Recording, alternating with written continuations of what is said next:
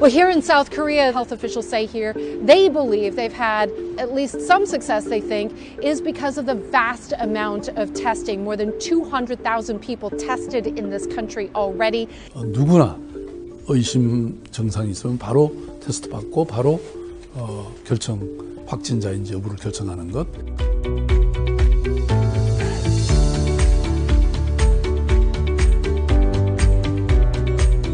우리나라의 차량 이동식 선별 진료소인 드라이브스루가 주목받고 있습니다. 영국과 독일에 이어 미국도 드라이브스루 검사 방식을 도입하기로 했습니다. South Korea, they did have a large number of tests available over the last several weeks. So we want to also announce this new approach to testing. They would move down this and be told where the drive-through options. And thank you very much. It's offering free coronavirus testing to anybody who comes here. Temperature? I'm instructed to stay in the car the whole time. Okay. Yes, okay. I fill out a questionnaire to see whether I have any symptoms or if I'm in a higher risk category of people who have visited the city of Daegu. This drive-through site can test more than 380 people a day. I'm now going to do the coronavirus test.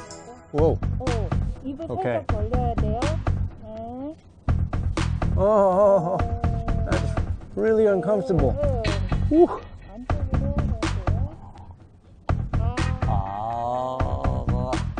Okay, I finished the test. The authorities say you can process more people quicker, and it limits the exposure of the medical professionals themselves to patients who could be carrying the disease. 검체는 바로 분석기관으로 옮겨집니다.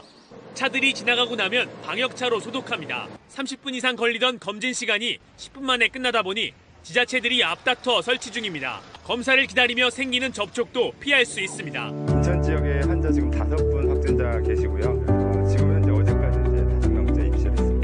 드라이브스루, 즉 승차 진료소에 대해서 처음 아이디어를 냈다고 들었습니다. 네. 어떻게 그 아이디어를 내게 되셨는지 궁금합니다. 네, 처음 이 신종 코로나 대응할 때 검사할 때 상당히 시간이 많이 걸렸습니다. 의료기관 안에서는 환기가 잘 돼도 30분 정도 시간을 비워야 되기 때문에 1시간에 거의 한두 명 정도밖에 검사가 안 됐고요. 실외에서 이렇게 검사하는 방법을 고안하게 됐습니다.